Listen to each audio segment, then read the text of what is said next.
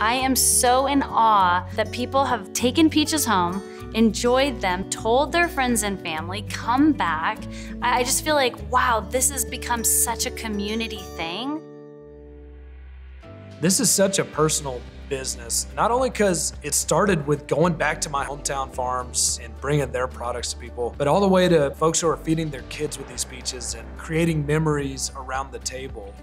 I remember meeting a guy at our first tour stop of the year in Texas. He was heading to the hospital to meet his first grandbaby. He had been raised in Georgia and he was so excited to have Georgia peaches to bring to the hospital. And he said right off the bat, this is what we're gonna do every single year because it'll be her birthday and we'll get to enjoy peaches and it'll be this new tradition. And we hear stories like that all the time where people have taken what we do and created their own family memories out of it.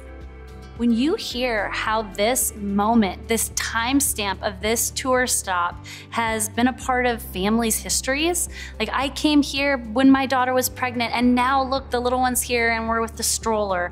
And that to me is beyond what I ever thought this would be. None of this is possible without our incredible community. We still serve people today that we met that first year at the truck. There's people on our team that we met that first year on the truck who have been fans and bought peaches every year since. And so we're just so grateful that we have an incredible community that really help us spread the word and continue to champion what the Peach Truck is all about.